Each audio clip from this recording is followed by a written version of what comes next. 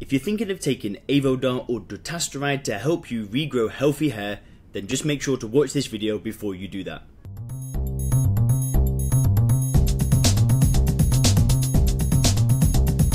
Hey guys, Leon here from hairguard.com, where people who are worried about their hair loss go to regrow their hair.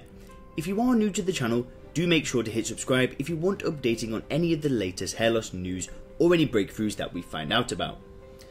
Now, as mentioned, if you're worried about your hair loss, you might be thinking of taking Avodart as a solution to your problem. Now, there is another alternative. You can click the link in the description to take the HairGuard hair loss quiz. You'll answer a few short questions about yourself and your hair loss, and then you'll actually receive personalised, free, expert advice on how to regrow healthy hair. So click the link in the description. But for now, let's get into the video on Avodart. Avodart has been proven to regrow hair by blocking DHT within the body. However, there are severe side effects associated with it, and as soon as you stop using it, all the hair that you regrew and more will quickly fall out. In this video, I'm going to explain the pros and cons of using Avodart so you can make a good decision about whether or not you want to use it. 2/3 of American men dealing with some level of androgenetic alopecia by the age of 35, and there are many men who are willing to try just about anything to regain their natural hair. As with any type of prescription medication, when you start taking something new, you want to find out as much as possible about the drug. That is why we have put together this helpful guide for men who are considering taking Avodart. So what exactly is Avodart? Well, as with many prescription medications that are available today, Avodart can be used to treat more than one health condition. Many times, doctors will find that a drug that is marketed to treat one condition will end up having a positive effect on other medical issues. The generic name for Avodart is Dutasteride. GlaxoSmithKline originally developed it to treat the symptoms of BPH, or benign prostatic hyperplasia, also known as an enlarged prostate. The medication can reduce the size of the prostate and relieve the symptoms associated with BPH, such as difficulty urinating, the need to urinate more often, or the urgent need to go. Since 2009, Dutasteride has been approved in South Korea to treat androgenetic alopecia or male pattern hair loss. However, it is yet to be approved for hair loss treatment in the United States. Therefore, it is commonly used as an off-label drug.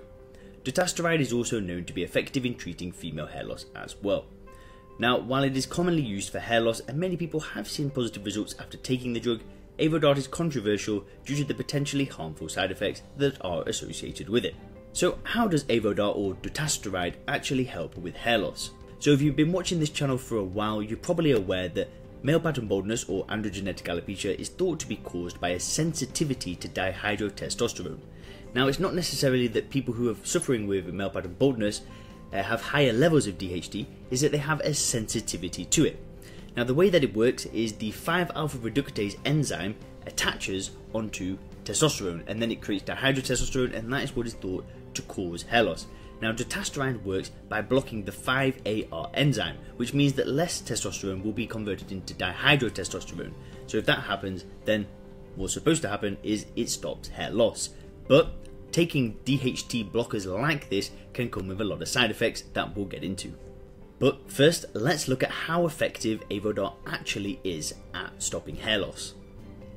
Dutasteride is also known to have a much more powerful 5-alpha reductase inhibitor than the leading hair loss treatment Procure or finasteride. Procure only inhibits types 2 and 3 of the enzyme, while Avodart reduces the effects of type 1 as well. Now, a study that was performed by the Bernstein Medical Center for Hair Restoration included 460 men with male pattern hair loss between the ages of 21 and 45, and it showed that Dutasteride was actually more effective than finasteride. Now, the men were given various doses of Dutasteride, finasteride, or a placebo each day for 24 weeks, and the results showed that those that took 2.5 mg of Dutasteride had better results than those who were taking 5 mg of finasteride. On average, the men in the study could grow around 109.6 hairs while taking 2.5 mg of Dutasteride, and those taking 5 mg of finasteride only grew 75.6 hairs. So, we're going to have a look at a few customer reviews of Avodart. Now, although Avodart is known for having potential side effects that can be very dangerous, the drug has received many positive reviews from all types of users. Those who have seen the best results taking Avodart are on the 0.5 mg pill. Testimonials include pros such as hair growing back thicker and fuller, fewer side effects and reduced body hair growth. But there is an equal amount of reviews where users say that they have experienced a low sperm count, issues with their libido, and even some who have had their equilibrium thrown off. And there are also many who experience no good or bad effects at all.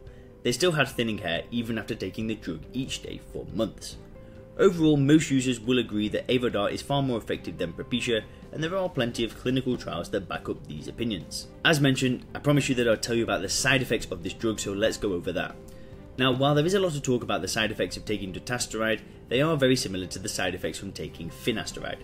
The reason side effects are so common with these drugs is because of 5-alpha reductase inhibitors don't simply reduce your DHT levels in the scalp.